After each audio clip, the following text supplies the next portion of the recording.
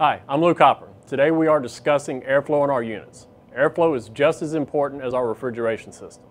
In today's video, we will be discussing our prep tables. The cold air starts at the back of the top section, is pulled underneath, out of the vents at the front, down, and into the rear of the bottom section.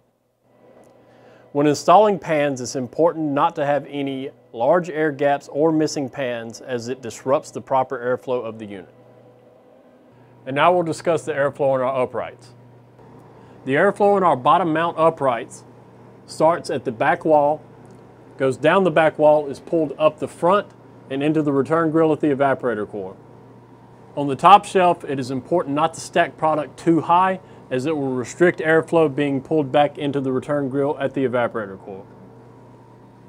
It is very important not to have product pushed too far against the back wall, as it will disrupt the airflow of the unit. The airflow in our top mounts starts at the rear of the cabinet, is pulled down the back wall, back up the front, into the return grill. It is very important when stacking product in the unit on the top shelf not to stack the product too high, either at the rear of the cabinet or the front of the cabinet.